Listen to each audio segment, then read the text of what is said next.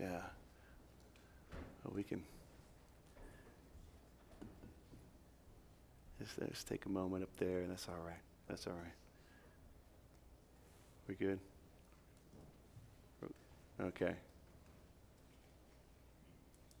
All righty. Well, we just came off of David and Goliath. And I love that story. You know, God reminds us of his strength, that he's with us. He's strengthening us. And so this morning we're about to deal with the fallout of that great battle, of that great moment, of David striking down Goliath.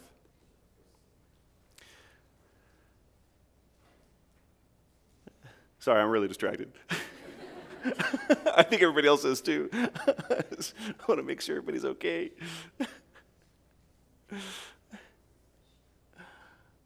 Yeah.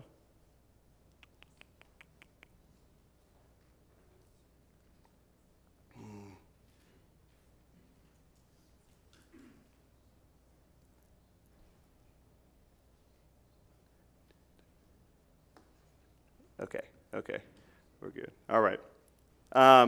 So, Goliath, if you remember from last week, taunted the armies of Israel for 40 days. 40 days coming out, taunting them day after day after day, and mocking them. And the armies fled. They fled in terror. They were terrified of Goliath and what was happening. And David comes on the scene, and he sees this invincible giant. He sees this man defying the armies of the living God. And David was unafraid. He was unafraid, saying, "Who is this uncircumcised Philistine who dares defy the armies of the living God?" And we remember from that, from how David saw the situation, we think back to how David was described as having beautiful eyes. And he has eyes that could see, that could perceive, that had the perspective of Almighty God. He saw how God delivered him in the past. Remember? He said, God's delivered me from the lions, from the bears of the past. He is going to deliver me again from this present danger, from this giant. So we see that David had this spiritual perspective of God. And he said, "Who is this Philistine? He's but a man. God will deliver him into my hand this day." And remember, the battle, when it actually happened, it lasted mere seconds. So after David got the approval of King Saul, David went out and he confronted the giant Goliath. And David told Goliath exactly what he would do to him. And then he proceeded to do that, running towards him, bringing out the sling, hitting him square between the eyes, it sinking into his forehead, causing Goliath to fall face down because Goliath was moving forward too. And then David ran and removed Goliath's head from his body and held it up before everybody. And so the Philistines, before they could realize what had happened, their champion's head was being held up by a shepherd boy, declaring powerfully that there is a God in Israel, and he is the living God.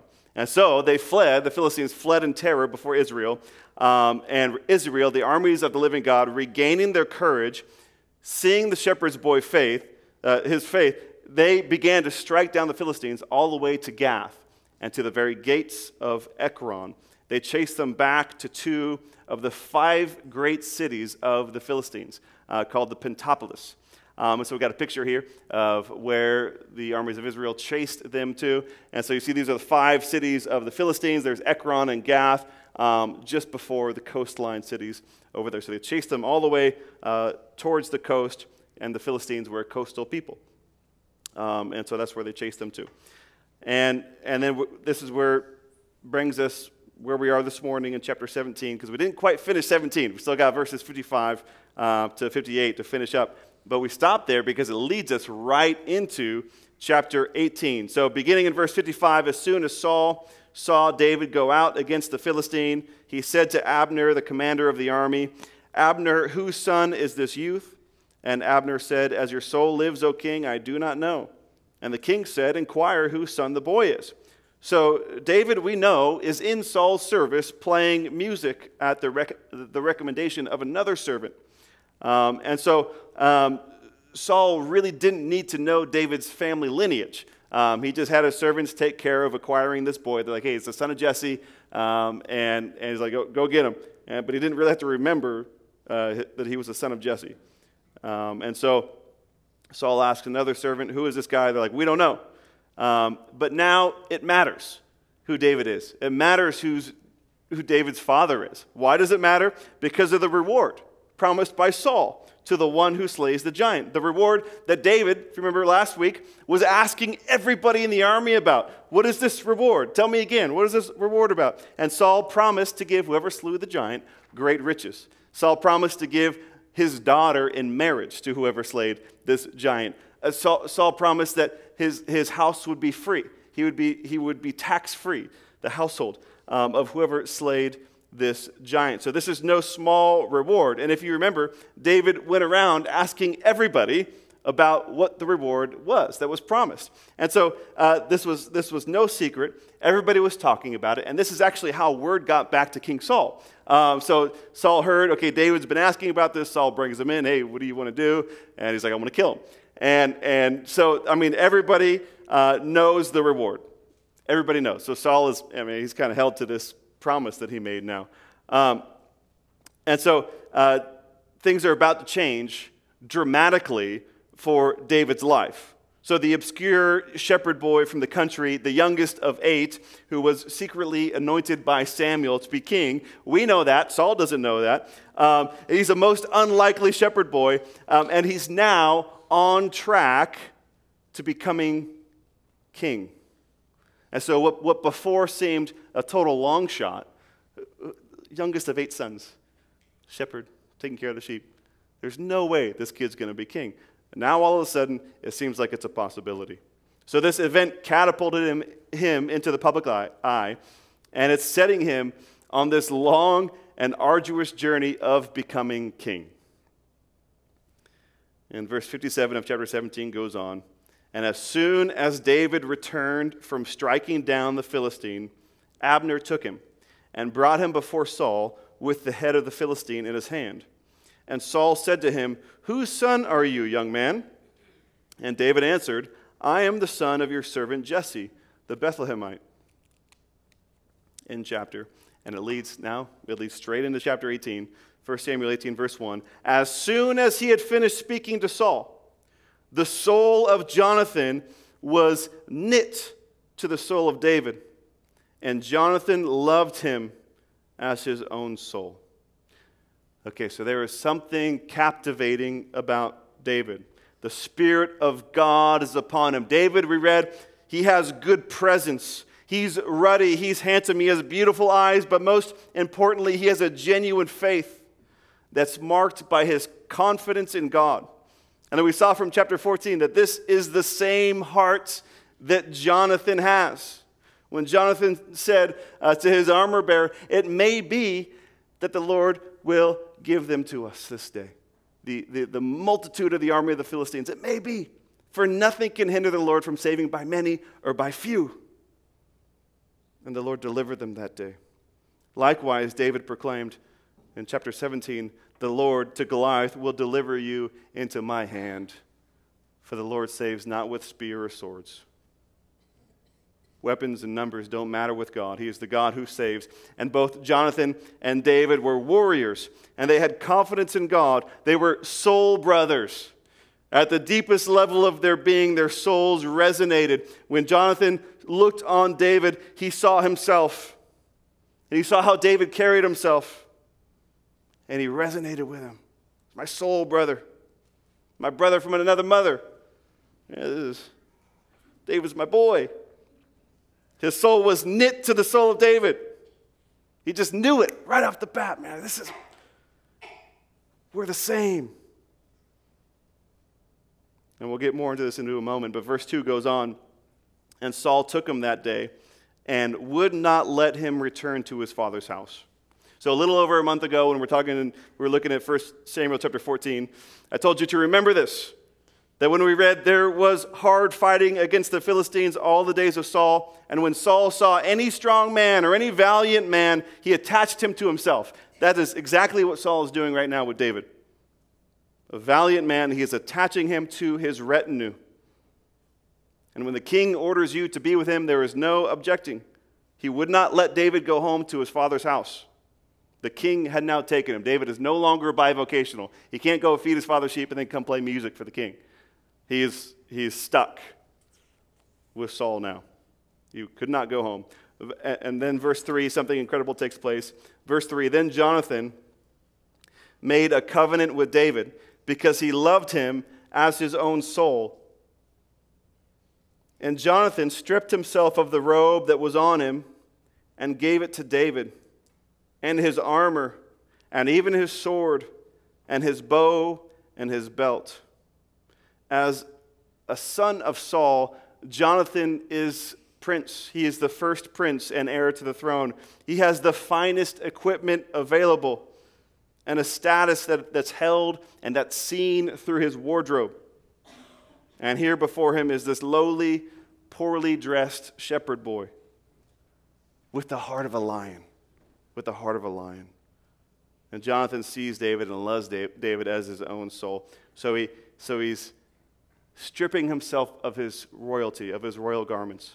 He's covenanting with David and clothing David with his status, his belongings, his strength, giving him armor, a rich robe, instruments of war, a bow, and a sword, and a belt. David is transformed in this moment from a lowly shepherd boy to a princeling in the court of Saul. And it's done in the most tender and loving way by Jonathan, who looks on David, and he loves David as his own soul. Taking his own clothing and clothing David with it. He wants to care for David. He wants to clothe him in a way fitting of David's heart. For David has the heart of a king. He had the heart of a king long before he ever becomes king. And Jonathan sees it. He sees how David carries himself.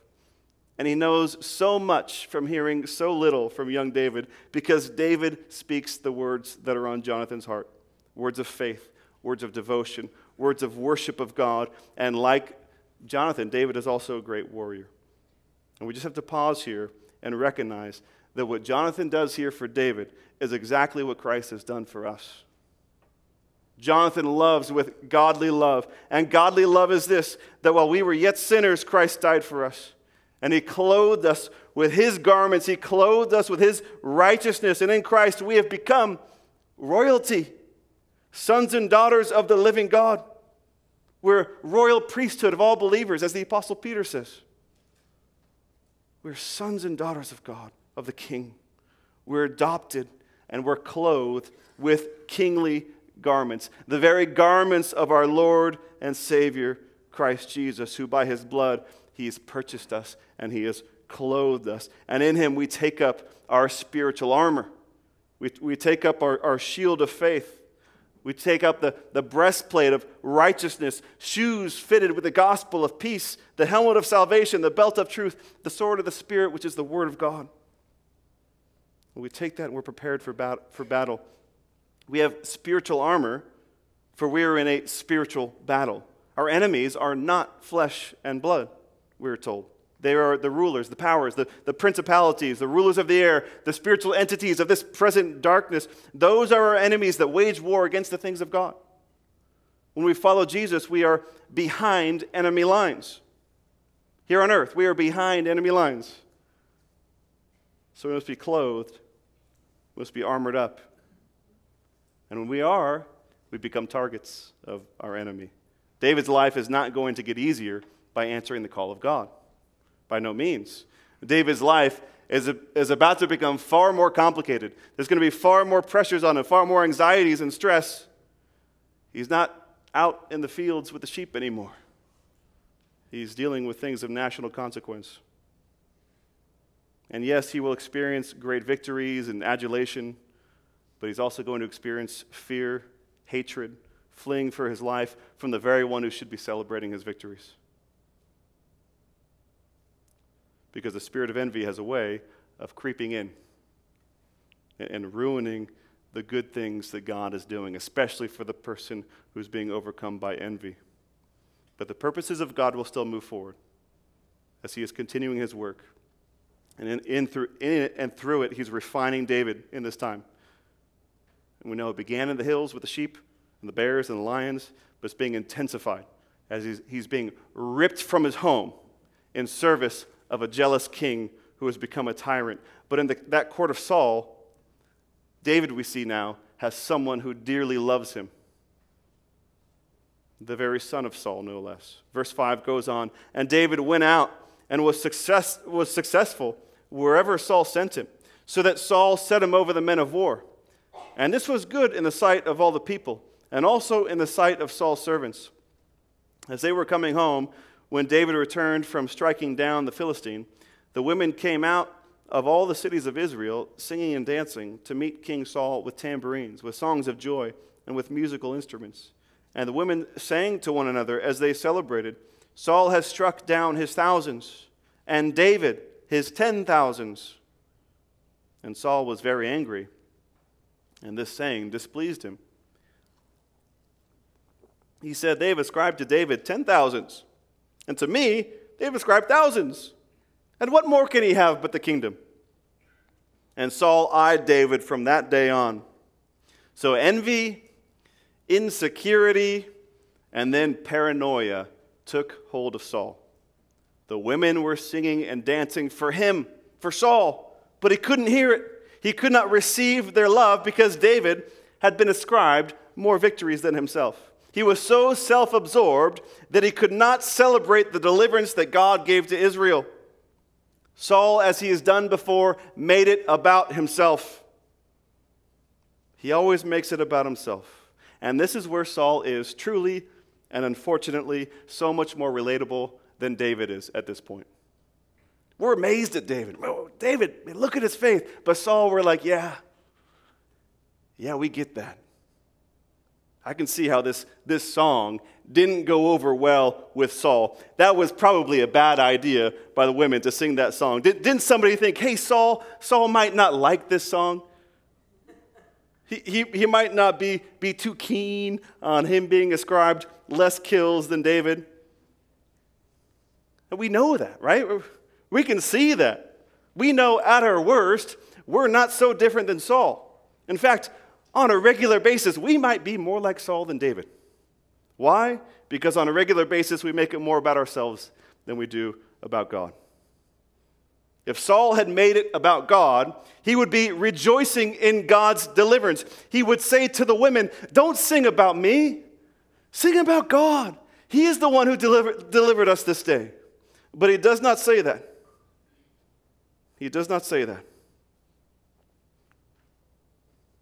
He makes it about himself. And it ruins the good things that God is doing. But when we give God the credit, when we give credit where credit is due, say, no, I was just here. God did it. God delivered us. When we do that, it changes everything. So that it's about God and not about us. So that when someone else gets all the credit for a victory that maybe we should have got some credit for, we won't go and stew over it and allow it to creep in and cause hatred and jealousy in our hearts. And this is what is happening in the heart of Saul. He is giving into his worst instincts. And now he is harboring jealous and murderous thoughts towards David, the one who took down the giant, because the women sang a song for Saul and gave David more credit. And Saul perhaps knew in his heart of hearts that actually David deserved more credit than he did. David was the one who slew Goliath. And then the paranoia crept in. What more can this guy have but the kingdom? Verse 10 goes on, the next day a harmful spirit from God rushed upon Saul, and he raved within his house while David was playing the lyre, as he did day by day.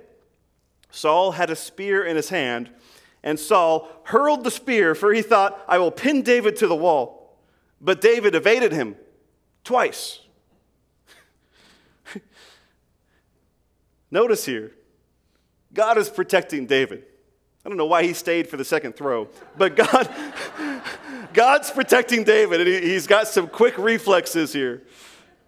Second, notice that Saul is stewing in his jealous, envious, paranoid thoughts. And then in that stewing, he was vulnerable to spiritual attack. That's when the harmful spirit rushed upon Saul. Right? These are times when we need to be on guard. Take our thoughts captive. Take them captive. And don't allow the enemy to infiltrate.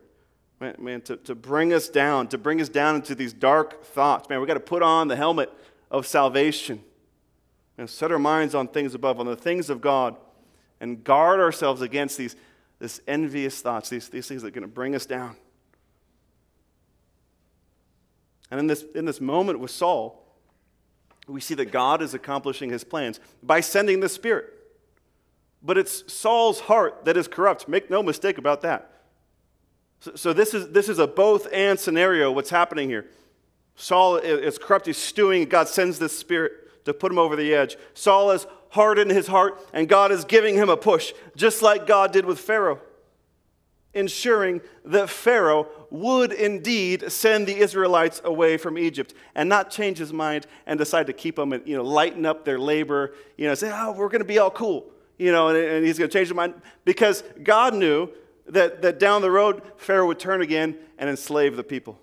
So God hardened Pharaoh's heart just as Pharaoh was hardening his heart, and Pharaoh, because of that, drove the people away. So likewise, Saul's heart is corrupted, and God is giving him a push to drive David away.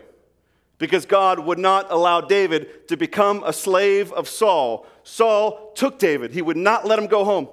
But God's plan was not for David to be sitting as a captive in Saul's house playing music all day. David is going to be a king. And in order for this to happen, he must not be in the clutches of Saul. He must be out, leading men. Look what happens in verse 12. Saul was afraid of David because the Lord was with him, but had departed from Saul. So Saul removed him from his presence and made him a commander of 1,000, and he went out and came in before the people. This is where David truly shines. And he's a leader of men. And he seems to have this great military mind that some people are born with. But we know that in David's case, this is the equipping of God by the Spirit of God to give David the necessary tools for his calling to become king. And there were many battles to fight. Verse 14, and David had success in all of his undertakings, for the Lord was with him. And when Saul saw that he had great success, he stood in fearful awe of him. But all Israel and Judah loved David, for he went out and came in before them. So Saul is a fearful man. He always has been. And it causes him to be weak and disobedient to God in many ways. When we are self-consumed, as Saul is, we become fearful. For very good reasons. For we are fragile. We don't know what we should do all the time. We don't make the best decisions. We're insecure because we should be. We're broken. We're fallen. We say things we don't want to say. We do things we don't want to do. So by being consumed with himself, Saul is fearful. But contrary to that, when we are consumed by God, when we're consumed by the things of God, then we are strong. For God is our strength. God is our joy. He is our peace. He is our hope. So the contrast couldn't be starker here. David looking to God and taking down giants and leading thousands. And Saul, consumed with himself, is stewing in his house, plotting murder and afraid of losing what he has. It goes on. Saul comes up with a plan. Verse 17. Then Saul said to David, here is my elder daughter, Merab. I will give her to you for a wife. Only be valiant for me and fight the Lord's battles. For Saul thought, let not my hand be against him, but let the hand of the Philistine be against him. And David said to Saul, who am I? And who are my relatives, my father's clan in Israel, that I should be son-in-law to the king? But at that time, when Merab, Saul's daughter, should have been given to David, she was given to Adriel, the Meholathite, for a wife. So he's going back on his word, and then he's pivoting his plan, because verse 20 here. Now Saul's daughter, Michal in Hebrew, however you want to say it, people say it differently. We're going to say Michal. She loved David. So Saul's son loves David. And now Saul's younger daughter she loves David too. And all the people love David. And Saul is becoming ever more insecure and fearful. And strangely, this is often what happens to dictators. They become paranoid and insecure, despising and killing people whom they deem as a threat to their authority. So Saul he's showing these signs of jealousy, insecurity, and paranoia, being afraid of David, wanting to kill him. But we know that David now has two inner people in the court of Saul. Saul's firstborn son and his daughter who love him. And they're going to look out for him, and they're going to protect David from their crazy dad, which we'll see later in 1 Samuel. Moving on, Michal loved David, and they told Saul, and the thing pleased him. Saul thought, let me give her to him, that she may be a snare for him, and that the hand of the Philistines may be against him. Therefore, Saul said to David a second time, you shall now be my son-in-law. And Saul commanded his servants, speak to David in private and say, behold, the king has delight in you, and all the servants love you. Now then, become the king's son-in-law. And Saul's servants spoke those words in the ears of David. And David said, does it seem to you a little thing to become the king's son-in-law, since I am a poor man and have no reputation? Okay, why is David so hesitant here? Well, it was a custom for men to pay a bride price for a bride, especially if the girl was a virgin. And especially if she had higher social status, which in this case is a princess. So we don't know the exact price that would have been appropriate for David to pay him, but it would have been substantial. 50 shekels of silver is one number that's found in Scripture for a bride price. And we know that at this time, the wages of an unskilled laborer, like a shepherd boy, would have been about 12 shekels a year. So he would have had to save up 50 shekels, at least, to pay this bride price. So we kind of can understand this is not a small thing. This is not a small price that's expected to be paid for the hand of Michal. Verse 24, and the servants of Saul told him, thus and so did David speak. Then Saul said, thus shall you say to David, the king desires no bride price, except 100 foreskins of the Philistines, that he may be avenged of the king's enemies. Now, Saul thought to make David fall by the hand of the Philistines. Okay, so I'm really glad it's not Family Sunday. You're not going to have to explain to your kids what a foreskin is on the drive home. But this is quite the task, man, that Saul is giving to David. Cutting off the foreskins of 100 Philistines. He's going to have to kill them to do this. And so this is what Saul knows. So he's hoping that in the process of this, that a Philistine is going to take care of the job that Saul is unable to do himself. So I don't want to hear anybody complaining about their in-laws today. They're not as crazy as this guy, okay? And when his servants told David these words, it pleased David well to be the king's son-in-law. Before the time had expired, David arose and went, along with his men, and killed 200 of the Philistines. And David brought their foreskins, which were given in full number to the king, that he might become the king's son-in-law. What a wonderful story. I try not to think too much about how it all happened, because it's gross. Like, did David have a bag? Just drop it. You make a necklace. Give it to Saul, man. Yeah, this is brutal, man. This is brutal. But David does it, and he brings back twice the number that Saul asked for, which let's focus on that instead of what it actually is. In the Sermon on the Mount, Jesus says in Matthew 5:41, and if anyone forces you to go 1 mile, go with him 2 miles. And the context of that is that the occupying Romans at the time could force anyone to carry their supplies for 1 mile with them along the road. But Jesus says, don't go just 1 with them, go 2 with them. David doubles what's asked of him. David doesn't just do the bare minimum, he goes above and beyond. As followers of Christ, man, this is our calling as well, to not simply be those who do the quota, but seek to go above and beyond the things that God has set before us. For we know whom it is that we work for. It is for Christ. It's for the Lord. And so we serve our leaders, whether they're good leaders or bad leaders. We serve them beyond what they ask. Saul has taken David, and he has not allowed him to go home, but David still serves Saul above and beyond. The call of Christ is to serve the Roman soldiers, to go 2 miles with them, the soldiers who could beat the people physically, force them into submission. And he says, don't do the bare minimum for them. Go the extra mile. Why? Because no matter how broken people are, and they are, people are not our enemy. They are our mission field. And we are called to love our enemies, to pray for those who persecute us.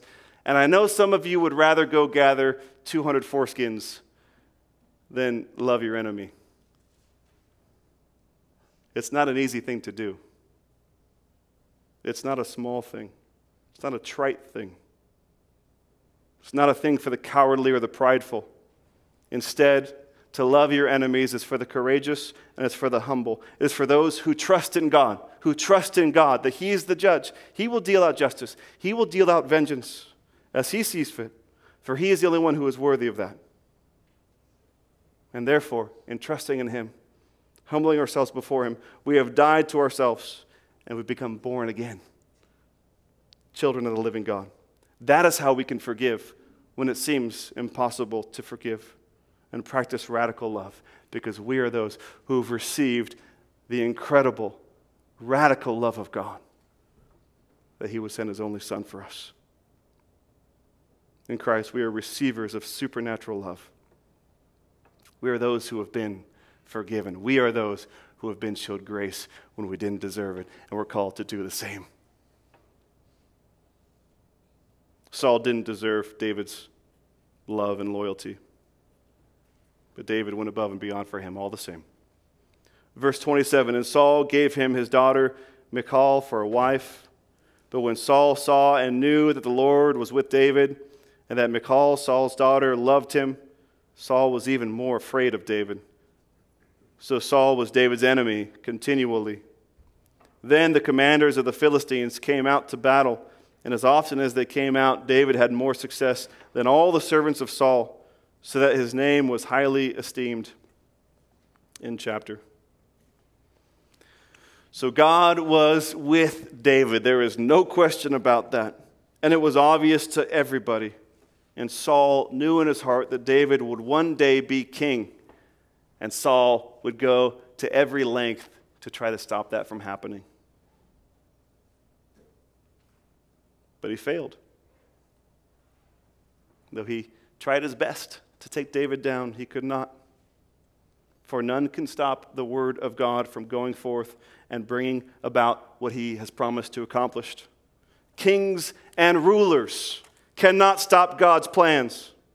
False prophets, liars, and deceivers, they cannot stop God's plans from going forward. Satan and his legions cannot stop God's plans. God will bring about what He said. He will bring about His plans of redemption of the world, and none can stand before Him. And that is why we trust in Him. That is why we fix ourselves upon the rock that is Christ, the one who is immovable, whom no one can thwart or uproot. And when it seems the storms are closing in on us, we take hope, we take faith, because we know that none can stand before Him. Though we lose life and limb, we know victory is ours in Christ. So this chapter, I think, brings us back again to the warning of Samuel. If you've been with us through this whole series, you remember the warning of Samuel about the people demanding a king. In 1 Samuel chapter 2, God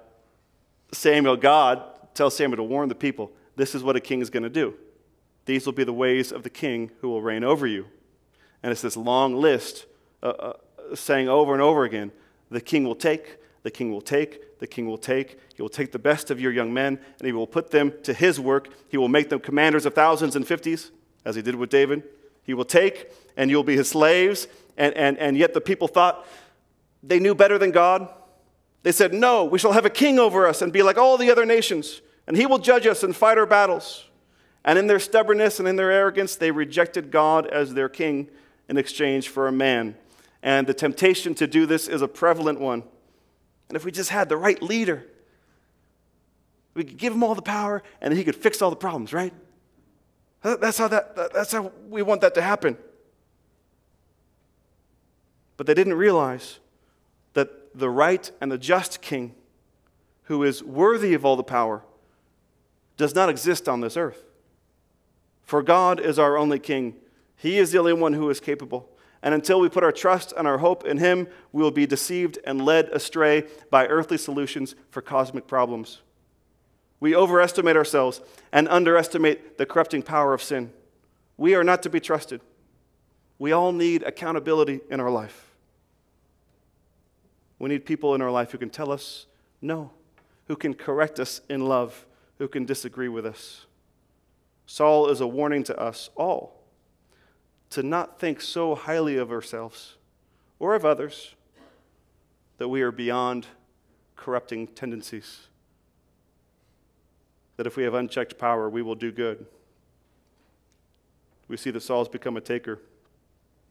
He began as the reluctant king, and he's transformed into a domineering king, and is on track to becoming a paranoid king. It's a pattern that's seen in all unchecked dictators, which is a reminder, a declaration to the world that we are not good. We are not capable. We cannot usher in utopia as long as broken people with a sin nature are here in charge. But there is another king. There is one who is worthy, one whom we can put all our hope and trust in, one whom we give everything for he has emptied himself for us. He is not a king like other kings. He is our good king. He is the good shepherd. He is the bread of life. He is the great I am, the way, the truth, and the life. He is the living one. He is the king whom, just as Jonathan stripped himself to clothe David, so our king stripped himself of his heavenly dwelling, of his glory, taking on flesh and coming as a servant. And with his eyes fixed on the Father, he went to Golgotha to bear our shame on the cross, being stripped naked, mocked, and nailed to a tree. He emptied himself, bearing what was not his to bear, but by his love he endured to death, so that his beloved, you and me, may receive his garments of righteousness. We may be forgiven, just as Isaiah prophesied would take place in Isaiah 61:10, where he writes, I will greatly rejoice in the Lord. My soul shall exult in my God, for he has clothed me with the garments of salvation. He has covered me with the robe of righteousness. As a bridegroom decks himself like a priest with a beautiful headdress, and as a bride adorns herself with her jewels. For as the earth brings forth its sprouts, and as a garden causes what is sown in it to sprout up, so the Lord God will cause righteousness and praise to sprout up before all the nations. This morning, God is causing righteousness and praise to sprout up among all the nations. He has clothed us with garments of salvation. He has covered us with his robe of righteousness. And this prophetic word is fulfilled in the work of Christ. For we are not only covered by his blood, but we are raised to new life because on the third day he rose again. And he said that those who belong to him will rise again as well, sharing in his resurrection. So we are clothed not only with his righteousness, but also in garments of salvation. We're those who are saved by grace through faith in the one who came, whom our hearts longed for. And this youth David will face trial after trial after trial, and he endured because he kept his eyes fixed on the God of salvation, the God who delivers not by sword or spear, the God who saves. David is beginning a journey to becoming a king who will point not to himself, but to the one who's coming after him, the one who will be greater than him. And God is shaping and refining and forming David into this king. But he will face trial after trial. But he is clothed. He is clothed by the Spirit of God. He's made ready. He is equipped. And we too are called to be sons and daughters of God who point not to ourselves, but to the living God, the one who came and overcame, who is the hope and the joy of our souls, our beloved Lord Jesus, who has promised to come again, who has promised to be with us in this life. So when we too face trials of various kinds, we are not surprised. For those who have come before us have also faced trials of various kinds. And we know that those who kept their eyes fixed on God were not put to shame, but they were kept hidden in his wings. So find your strength this morning in him. Find your covering in him. Find your hope and your peace in him as we keep our eyes fixed on Christ, the author of salvation, the Redeemer of our souls. Let's pray. Father, we thank you, Lord, that you loved us first. Lord Jesus, that while we were yet sinners, you died for us. Father, may we live with our eyes fixed on you, trusting in you alone, for only you are worthy of all of our trust. So God, may we be those who are like Jonathan, who will seek to clothe those around us with your love. May we be like David, who trusts in you in all things, who goes above and beyond, even for our enemies,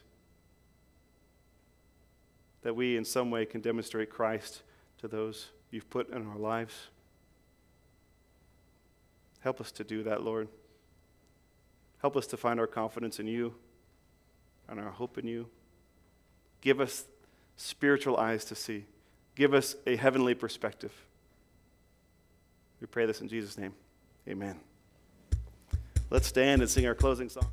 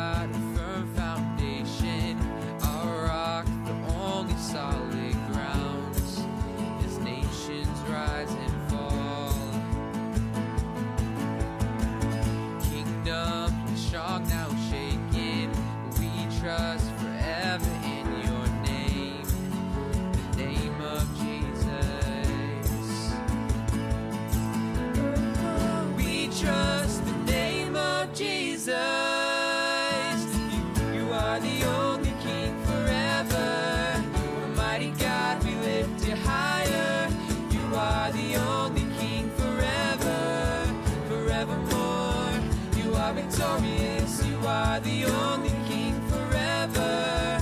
Almighty God, we lift you higher. You are the only King forever, forevermore. You are victorious.